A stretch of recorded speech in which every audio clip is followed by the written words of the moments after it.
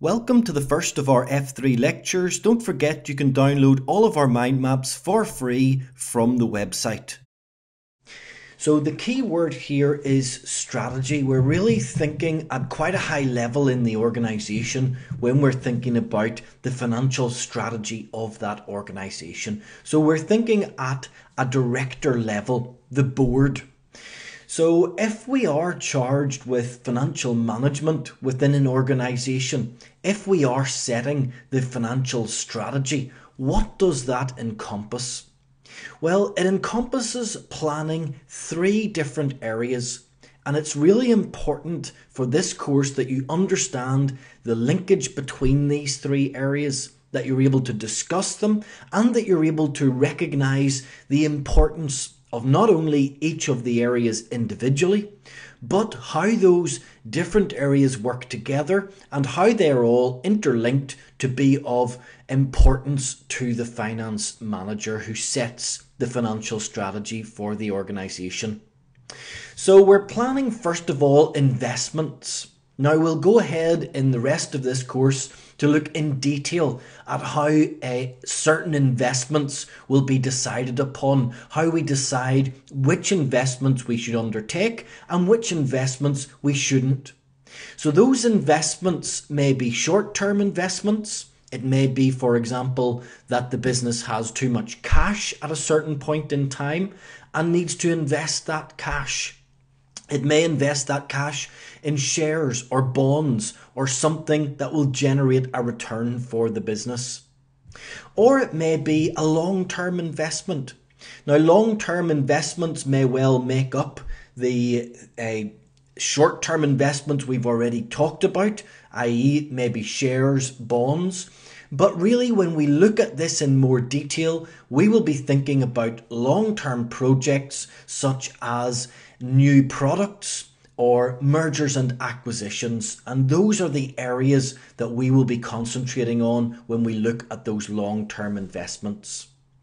So the first thing to plan when setting the financial strategy of the business is investments.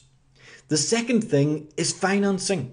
We can't make investments if we don't have the financing available within the business.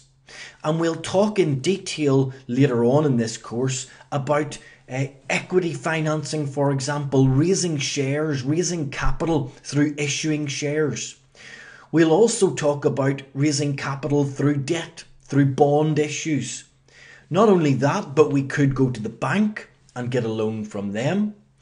Or indeed, we could manage our working capital more efficiently to try to free up some financing for the business.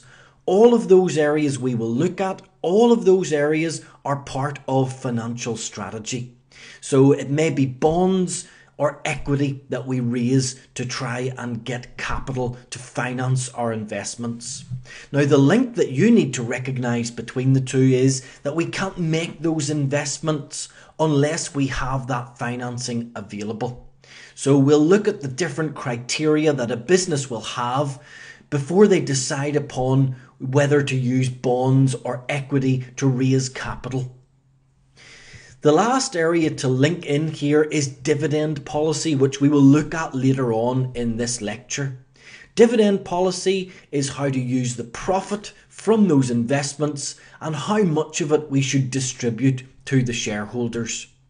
So dividend policy is crucially important for the financial strategy of the business because we need to decide how much we should distribute and how much needs to be kept within the business, perhaps for investment in those other projects that we've identified. So we need to see the linkage again between the dividend policy, investments and financing. We can't pay dividends if we don't have successful investments. We can't have successful investments unless we have the financing there available to us to make those investments. Also, with our dividend policy, we can't maybe finance those investments if we pay too high a dividend. We need to retain some of those dividends in the business to reinvest rather than paying them out to shareholders. And that is a playoff that the strategy setters will need to make and that we'll look at later on in this lecture. So some other areas that we need to be aware of when we're thinking about the financial strategy of a business: at what level do we set the strategy? Well, the corporate strategy will be set at a high level, at board level. And this decides things such as, should we enter new markets? Should we perhaps stick to our current markets and try to do better in those markets? New products. Setting the strategy at a high level is referred to as setting the corporate strategy. As opposed to setting the business strategy, we're thinking here at a business unit level. So maybe we have a conglomerate that at a corporate level has a certain strategy. Well, we need to set the strategy for each business unit to try to achieve that overall corporate strategy. So business strategy is generally set at a slightly lower level to director level. So we're thinking here about improving the competitive position of the firm. And at an operational level, well, we can't implement any strategy, be it business or corporate, if we don't have good operational controls and have a strong operational strategy to ensure that we get things right at that level. So we're really thinking here about the functional areas of the business. How do we apply the strategy that we've set at the higher level? So that could be finance units, it could be functional areas, but it's at a lower level than both corporate and business strategy. From the point of view of the exam, a question in this area is likely to focus on corporate strategy. We're thinking at a higher level now, but do be aware of how decisions made at that corporate level will affect both the business strategy and the operational strategy of the business. And we need to be able to implement that corporate strategy through our operational units.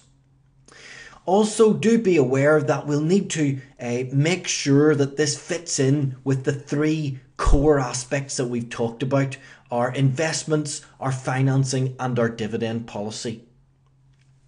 In addition to that, we'll need to consider stakeholders within the business, particularly again if you're looking at an exam standard question that's asking us to assess the current strategy of a firm, or indeed to suggest a strategy. Any strategy that we set or suggest should fit in with what we know about current stakeholders. Now, stakeholders we will think of as being anyone who has a legitimate interest in the business.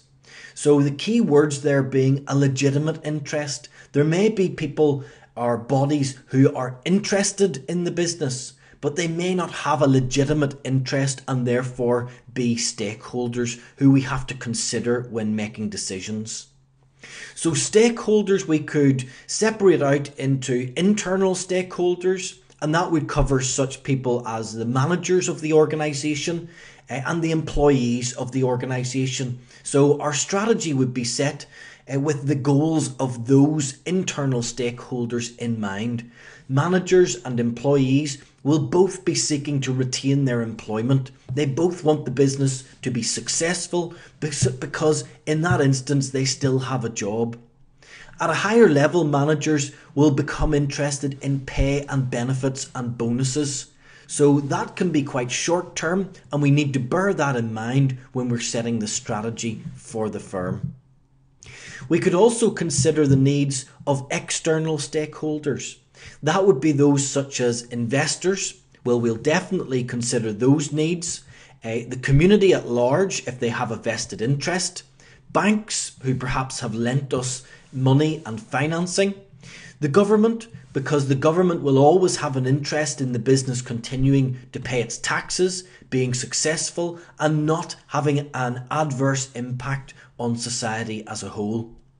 Customers will also be included in those external stakeholders, as will suppliers. So all of these need to be considered when we're setting that strategy for the firm. And we, remember, are particularly interested here in the financial strategy of the firm. Now, there are some problems when it comes to that, because there are often conflicting objectives between our different stakeholders. One of the key problems here is called the agency problem. So the agency problem is part of the relationship between the managers and the shareholders within a business. Remember, the managers will be charged by the shareholders to look after their investment. The shareholders own the business, the managers run the business on their behalf. So we have the shareholders and we have management. However, the goals of these two stakeholders are not the same. Shareholders, well, they want a stable long-term investment. They will want a return, but preserving the capital that they have invested in the business will be their primary objective. So they want a long-term stable investment. Management, on the other hand, well, they want a return. They want money and they want it now. They want good pay, they want bonuses, and they want to better themselves. Those are not the same as the long-term objectives of the shareholders. Management have short-term objectives, shareholders have long-term objectives, and that is a problem because management may not therefore act in the long-term interests of the firm. So any question that you answer in this exam must be framed with that in mind. We must consider what the goals are of management and how they conflict or potentially conflict with the shareholders. And we need to try to achieve goal congruence to bring the goals of these two parties together. And we could do that perhaps by giving management shares or share options or deferred shares in return for their work within the firm. Because remember, the directors and the managers within the business will be getting performance related pay. So in return for their performance, we can give them something that aligns their goals with those of the shareholders, as we've said, such as share options or deferred shares that they get if the business runs smoothly in the longer term. Also, when we're thinking about conflicting objectives, we may be in a position where the business is at odds with the community at large. So, for example, the BP oil disaster in the Mexican Gulf. BP were accused of putting profit before the community, and the impact that the oil disaster had on that local community meant that BP was severely damaged through it. So those sorts of objectives need to be considered when we're setting the strategy within the organisation. So let's think now about what those financial objectives that we'll set whenever we're setting the financial strategy of the firm will be. So financial objectives, remember, we'll need to bear in mind our stakeholders and other objectives, but if we're thinking purely financial, our three key objectives will be this. Number one, maximisation of shareholder wealth. And this is absolutely crucial. This comes up on almost every exam, so you need to be able to calculate this. The shareholders, remember, are the owners of the business. We want to maximise their wealth because we, as the financial managers, are there in order to work for those shareholders to give them the best investment that they can. So to calculate our shareholder wealth, we'll take the share price growth plus the dividends paid. And that will give us how much the shareholder wealth has gone up in a certain period or over a year. So let's look at how we would do that in illustration 1. So have a look at it. If you've seen this before, perhaps have a go at the question and then work through the answer with me. In illustration 1, we're asked to calculate the increase in shareholder wealth per share as a percentage and the total shareholder return. Now this is core syllabus knowledge. You must be able to do these calculations. They're assumed. You're not given very much time to do them in the exam because it's something they expect that you have done many times. So make sure that you get used to doing this calculation. So the information that we're given is the share price and the dividend paid. Remember, our shareholder wealth is calculated as the increase in that share price plus the dividend paid. So in 2007, we had a share price of $3.30 and we had a dividend paid of 40 cents. Moving on to 2008, we had a share price of $3.56. So we can see that the share price has increased. It's increased from $3.30 to $3.56. So that means that our share price growth has been 26 cents in that year. In addition to that, we've had a dividend paid of 42 cents. So we can say that the increase in shareholder wealth per share was 68 cents. The 26 cents in share price growth between 07 and 08, plus the 42 cents of dividend paid. So that's 68 cents. Now, if we're asked for that as a percentage, we need to think to ourselves, what would we need to invest to get that 68 cents of a return? And we would have need to invested at the $3.30 share price in 07. So as a percentage, we're going to say, well, if we'd invested at $3.30 and we'd made a return of 68 cents based on that, what percentage is that?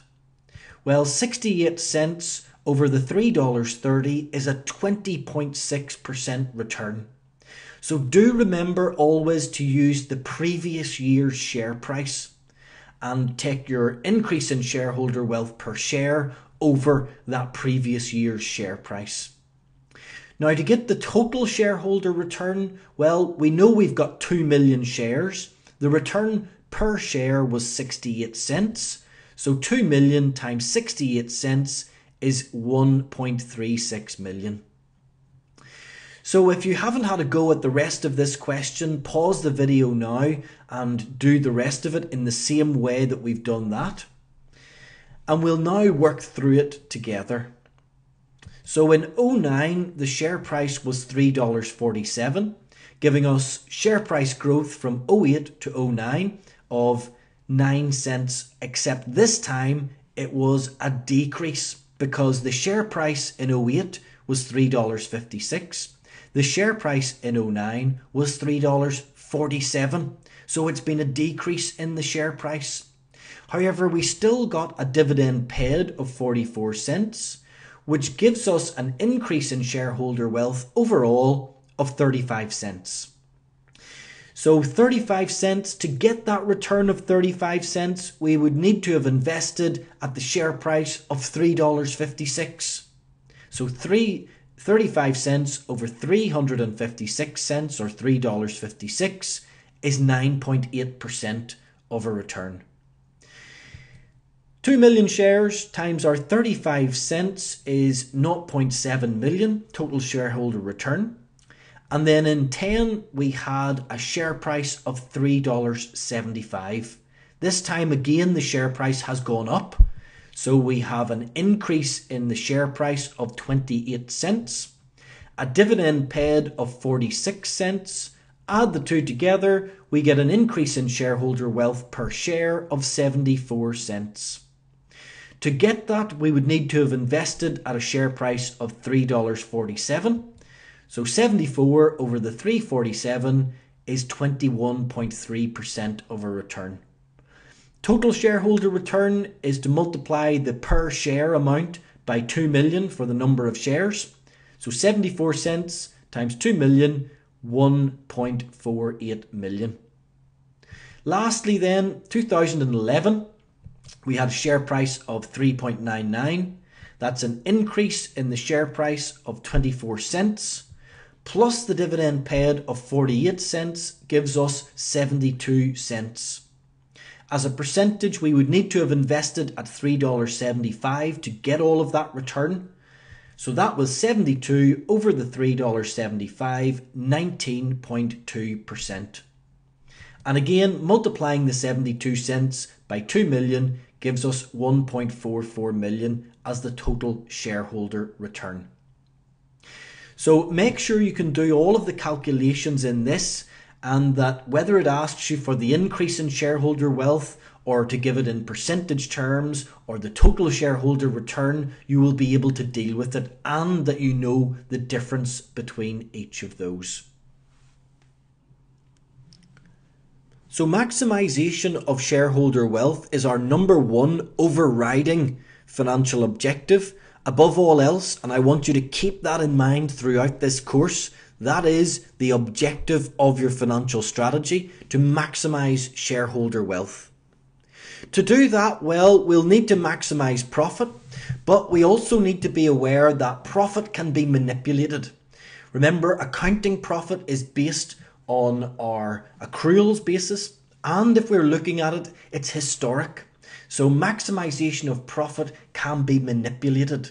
So maximization of shareholder wealth is our guide.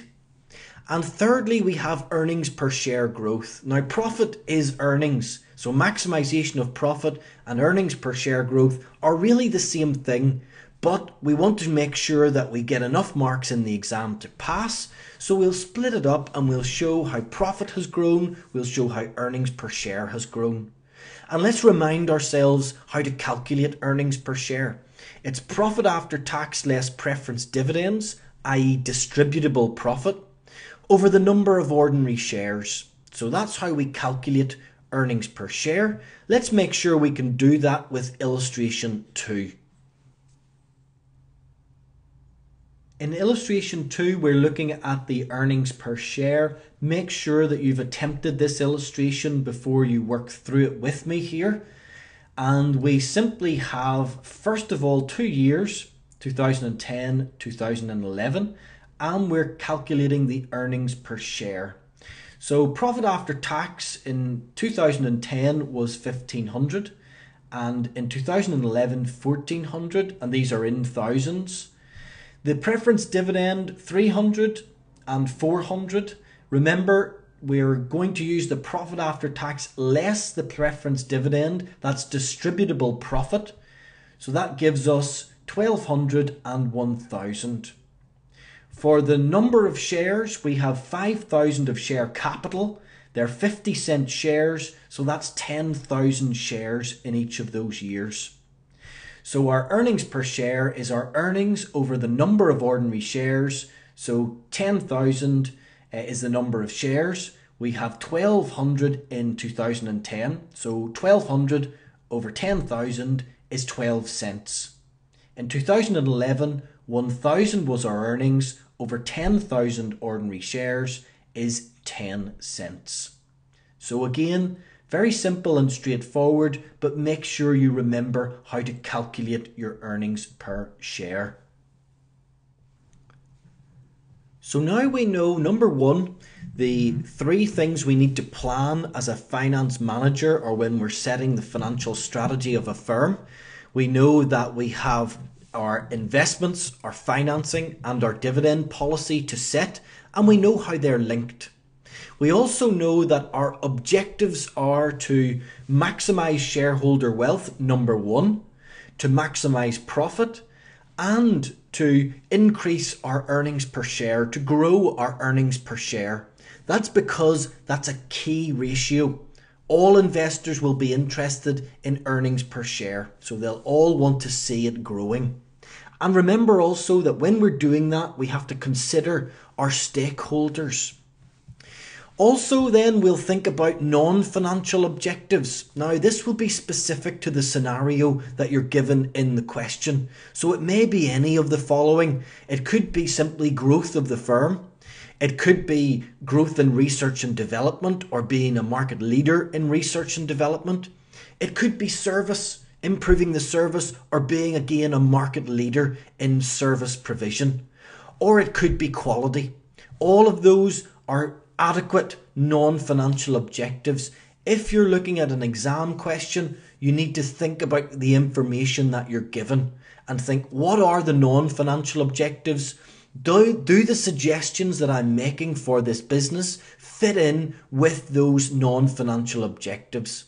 For example, cutting costs, scrapping service employees. Well, that's not going to fit in with improving service or indeed being a market leader in quality of service.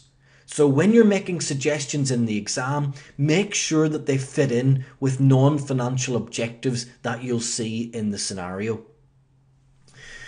I want to talk now about dividend policy. We said that this is one of the key things that management will need to plan to set their financial strategy. And this is a core aspect of this syllabus, you need to be able to discuss dividend policy, and you need to be able to apply that discussion to a scenario that you're given. So the first thing we can think about here is the options that the firm has in setting their dividend policy. So there are a few of these. The first one is we could set a constant dividend. So we could set a constant dividend, i.e. the firm pays out the same amount every year. So we pay 1 million of a dividend and we pay that out every year without fail. Well, what we need to realise is that we're going to be paying a dividend and the market is going to make a decision based on that.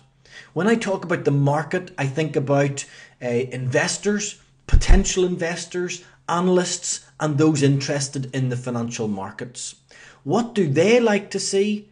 They like to see a steady growing dividend. They'll want to see a dividend that keeps up with inflation and preferably outstrips inflation. So knowing that, a constant dividend may not be suitable, because if we have a constant dividend, well then that's not keeping up with inflation. So the market may not be happy with a constant dividend. Okay, then we could pay a constant proportion of earnings. So that means if earnings was going up, well, if we pay 50% of earnings, then our dividend is going to go up. However, as we said, the market likes to see a steady growing dividend. What if our earnings goes down? Well, that would mean that our dividend would go down. If our dividend goes down, the market's not going to be very happy with that. Our investors may not be happy with that either. So paying a constant proportion of earnings has its drawbacks as well. Although on the plus side, if we pay a constant proportion of earnings, we can always pay that dividend. We'd never have any problem paying it out. It could be that we decide to have an inflation-linked dividend, and that could fit in with our expectations from the market, who want a constant growing dividend. If it's inflation-linked, it's likely to go up, so it would therefore be that. However, inflation-linked, it may be keeping up with inflation, but it's not outstripping inflation, which is ideally what we would like to do, to be growing the wealth of our shareholders. So inflation-linked has its downsides also. Or we could pay what's left after our investments. Don't forget that there are plenty of businesses out there that don't pay a dividend at all. For example, Apple for many years did not pay a dividend. Why not? Because they reinvested their earnings. And that is valid. As long as the investors within your business and the shareholders understand that that's what you're doing, and you're able to grow the business by investing in new products, by selling more, and by reinvesting that back into the business to grow the business even more. So we could simply pay out what's left after those investments, or indeed nothing at all. And as long as we communicate with our investors to make them aware of what we're doing with the retained earnings that we have within the business, well then that should be okay. So we could pay what's left after we've made the required investments. So those are some of the options that we have. Be able to discuss them and apply them and recognize them when you're looking at what a certain business has done in an exam scenario. Theories that we need to be aware of, well, dividend irrelevancy theory. This was put forward by Miller and Modigliani, and we'll see quite a bit of Miller and Modigliani throughout this course. But they proposed this dividend irrelevancy theory, which was all about maximizing shareholder wealth. Remember, we said to maximize shareholder wealth, we'll be looking at the share price growth and the dividend paid to see how much that shareholder wealth has increased by. So they fixed this theory around irrelevancy and said, well, you have a choice as a business when it comes to dividends. You can either pay a dividend, so you pay out a dividend to your shareholders.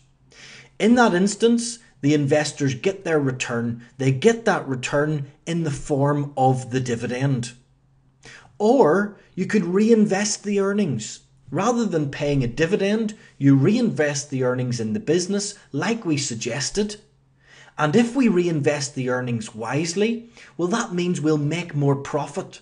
If we make more profit, the business will be more attractive to investors. That will mean that our shareholders, our share price will go up. So if our share price goes up, well, then our investors get a return because the shares that they currently hold will be worth more. So if we reinvest the earnings, that leads to share price growth. So far we've said we've got two choices. We can pay a dividend, in which case the investors get a return in the form of the dividend, or we can reinvest the earnings in the business, make more profit, and that should lead to share price growth, and that is a return to our shareholders. So both of these maximize shareholder wealth. You either get the return through the dividend or the return through the increase in the share price. So both of them will give us the same return to the shareholders. Hence, Miller and Modigliani said, dividends are irrelevant. Doesn't matter whether we pay them or not, because either way, our investors get their return by the same amount. Now, there are some problems with dividend irrelevancy theory because Miller and Modigliani made some assumptions. They assumed, for example, rational investors. Well, the financial crisis since 2007 has proved that we do not have rational investors. So that is a bit of a strained assumption. They also assume no transaction costs when moving between different shares. We know that that's not the case. We know that we need to pay to make investments. So that wasn't an accurate assumption. But the most important assumption that they made was that there was no tax difference for your investors between getting a dividend and getting increase in the share price. But there will be. When an investor gets a dividend, they need to pay tax in the year that they receive that dividend. However, if the share price goes up, unless the investor sells that share, they won't have a capital gains tax liability. So there is a big tax difference between dividends and share price growth, which Miller and Modigliani ignored in their dividend irrelevancy theory. So that's a key drawback to it because investors may well choose their investment based on whether they are likely to get dividends paid to them or not. So some other theories that we need to be aware of. This one we've discussed inadvertently already, the signaling effect. And this is the signal that the market takes from your dividend. Remember we said the market likes to see steady growth in your dividend. Well, if you pay a reduced dividend, the market might think that you're in financial difficulties.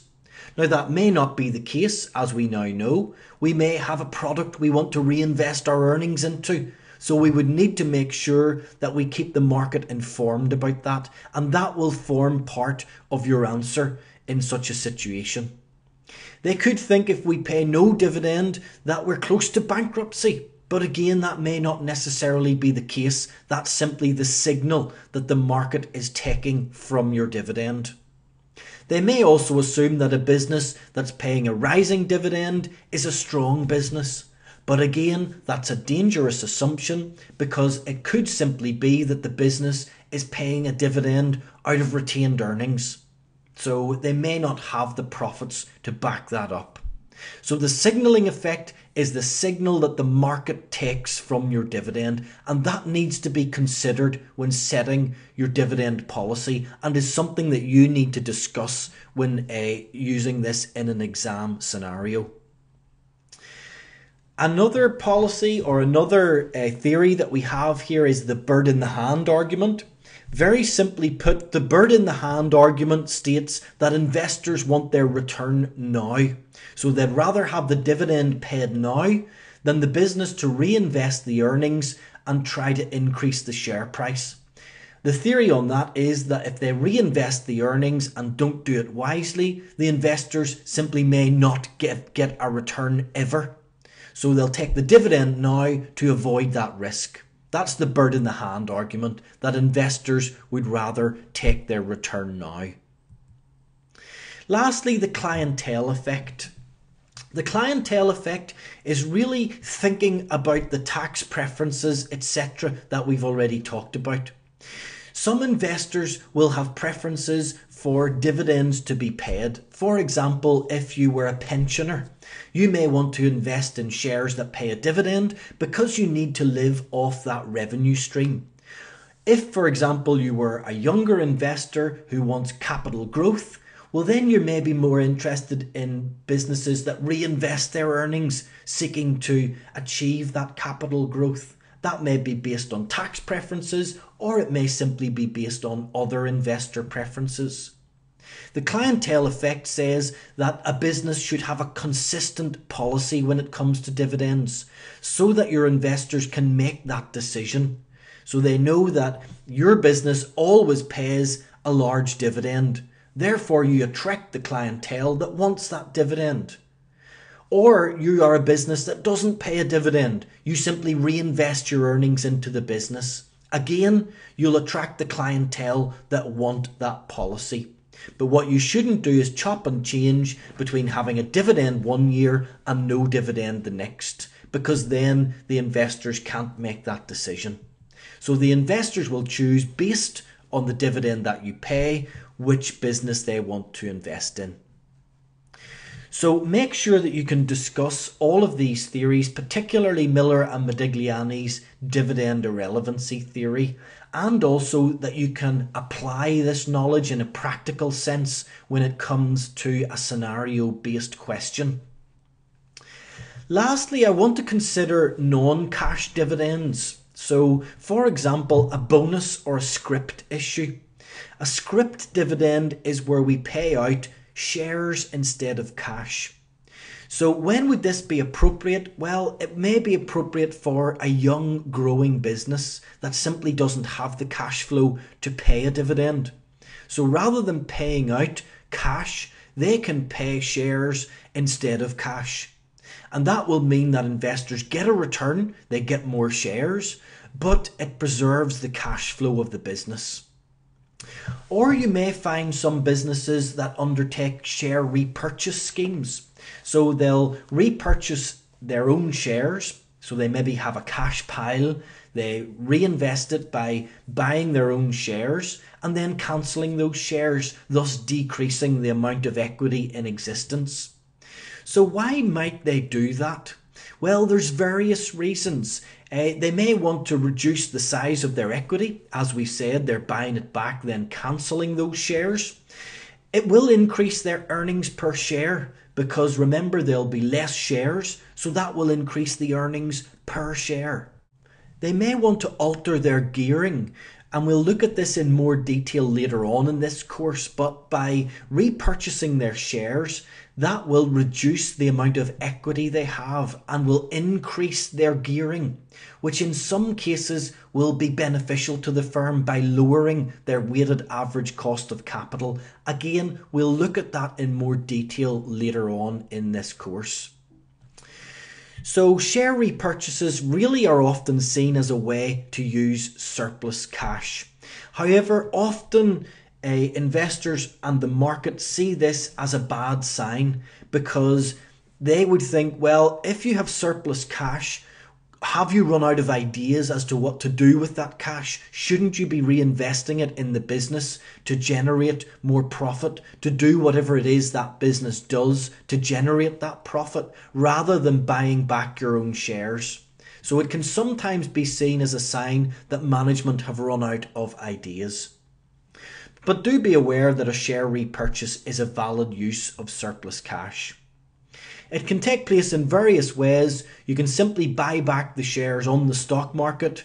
You could go to institutional investors such as pension funds and insurance companies who have invested in your business and perhaps have large investments and buy them back from them. Or indeed issue an offer to all shareholders to buy the shares back should they wish to do so. So that was our lecture on financial strategy. This sets the scene for the discussion-based questions that you may have to undertake in the exam. You must know the linkage between investments, financing and dividend policy. You must know your 3 financial objectives and be able to discuss whether a firm has achieved them, also with reference to the stakeholders of that firm. And you must be able to discuss and apply dividend policy. These are core areas, they come up all the time, so you need to be able to deal with them.